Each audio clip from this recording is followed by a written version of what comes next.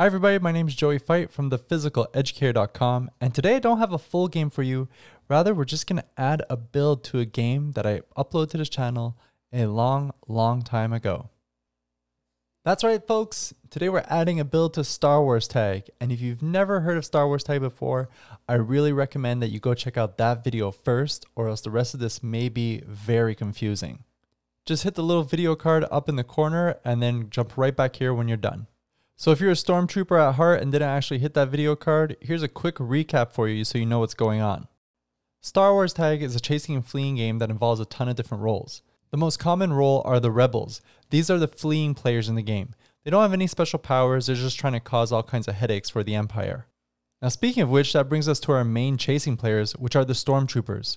The stormtroopers wear pinnies and each have a hoop which serves as their blaster. The stormtroopers are trying to tag the rebels by hitting them with their blaster, and to do so they have to kick the blaster so that it slides along the ground and hits the rebel in their feet.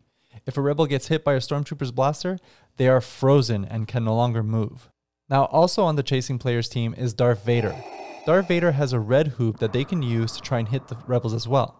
If a rebel gets hit by Vader's red blaster, they remove themselves from the game, grab a penny, and rejoin as a stormtrooper. Now the rebels aren't alone in this fight, they do have some heroes to help them out, namely Luke and Leia, or you could play Luke and Rey if you want to be all new school about it.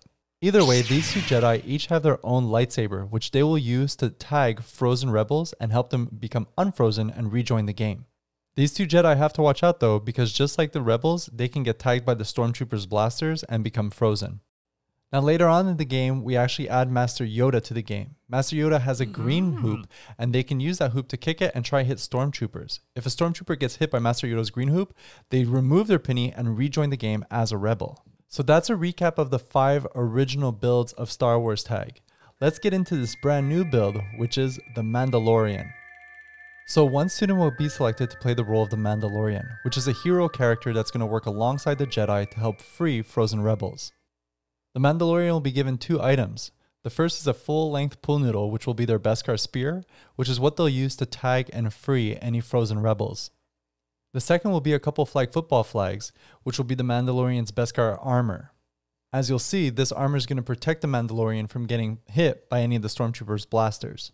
So the Mandalorian joins the game with the mission of trying to free any frozen rebels. However, unlike the Jedi, if the Mandalorian gets hit by a stormtrooper's blaster, they do not become frozen. Instead, they just lose one piece of their Beskar armor, which means that they remove one of their flag football flags. The Mandalorian keeps going about their business until they no longer have any Beskar armor, in which case they keep playing, but now they can become frozen if they get hit by a stormtrooper.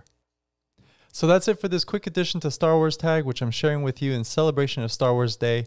I hope you have a ton of fun playing this game with your students. May the Force be with you. Thank you so much for watching, and happy teaching.